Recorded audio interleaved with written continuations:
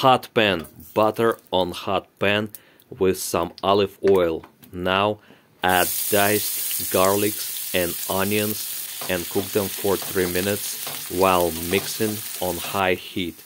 Now add Indian spices, a little curry in there and other chili spice, salt and pepper. Mix everything, cook for 3 more minutes. Look at that, caramelize it. Now add the shrimp in there. Look at these nice fat prawns. Cook them, mix them for 3 minutes. Look at that, beautiful. Now cover them with lid, cook for 10 minutes, then turn off the heat.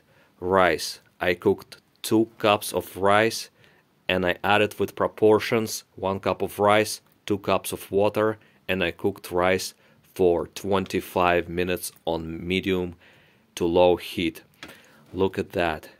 Shrimp is ready. Yummy, tasty, steamy and delicious with the shrimp gravy on top of the white rice.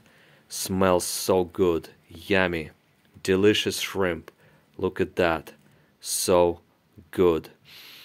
I love it. Let's try this shrimp. Yummy. So good. Like, share and subscribe, my friend.